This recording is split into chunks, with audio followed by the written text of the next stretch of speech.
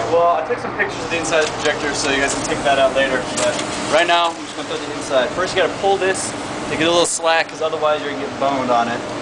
And this right here is a DTS reader. That's only on some of our projectors because we have some really shitty projectors in this theater. This is the ones that take like the disc to read. Most theaters have Dolby Digital surround sound, which is on these little things right here. That's like the sound part of the film, which on these is blank since it's just a leader. So, alright. I'll lead you step by step through. Right here, this first sprocket is here just to hold this so it can go through the film gate. And this is the film gate, which I have to take off and clean because they get really gross. Which hopefully this one is so you guys can see it. I don't know if you can see it. There's a little bit of purple stuff, but sometimes it's just caked on there. It's just part of the film. I don't know. It's just purpley.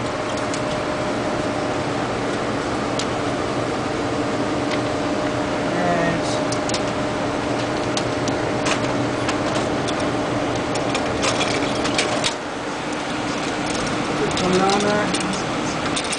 There we go. Bolts back on.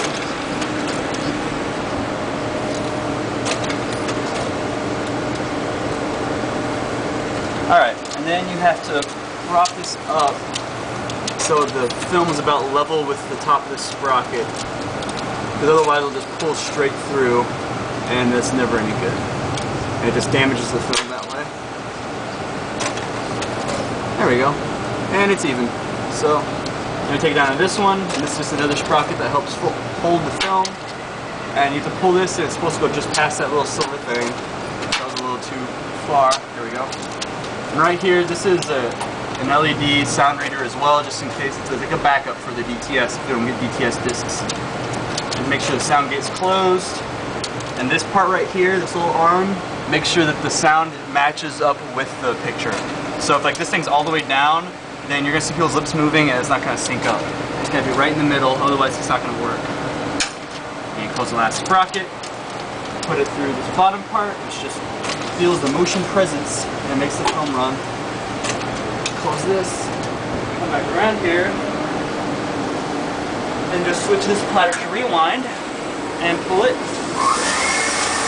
And this part right here gets about like an inch or so. The take-up carriage gets about an inch or so away from the other sprockets. Then you're good to go. And this movie's good to start, and I don't know, when does it start, Jeremy? The number 5? Yeah, I don't know. Wait, here it is. Yeah, like 4:40, so we have a bunch of time. Yeah, plenty. We gotta just stick up and turn this thing off. Alright.